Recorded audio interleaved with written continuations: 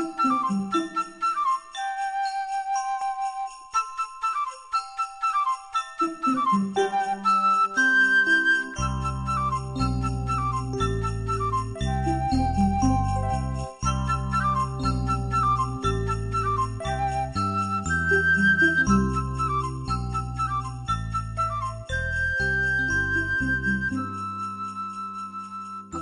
hi all.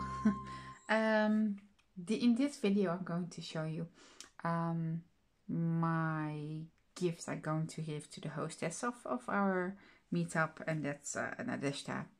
And what I've done is I've used the die from, I think it's the KS Craft shop on Ali. That makes, I'm sorry for the noise, but that makes the tags with the tiny bag on the front, or the, how do you call it, pouch, no,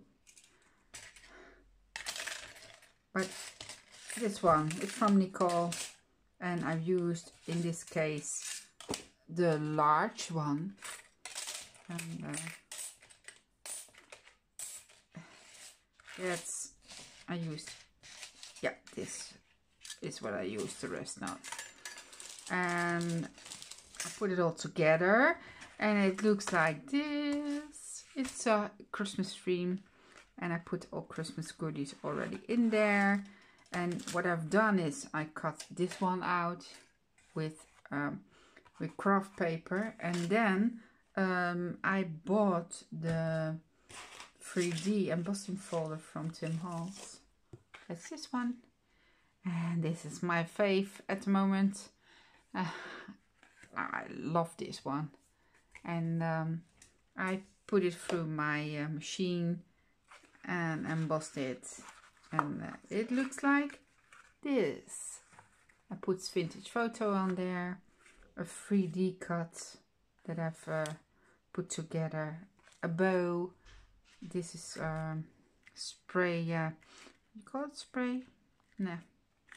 From Tim Holtz. What's this one? The greens, holiday greens from Tim Holtz. I've used on here, and this is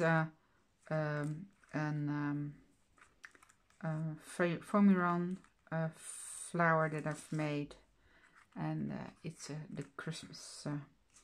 This is a poinsettia, and yeah, I used paper on the hair. That's in, yeah, Christmas style. I love this.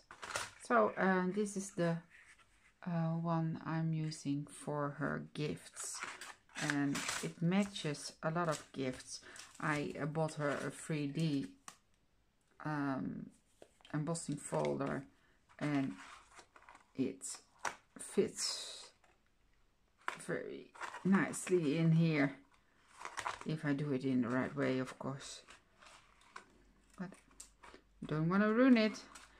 Oops, guys. Yes, and two normal embossing folders that are Christmas related. This one is cute, look, and this one, it says Merry Christmas with the houses, and some stamps and a die with a globe, and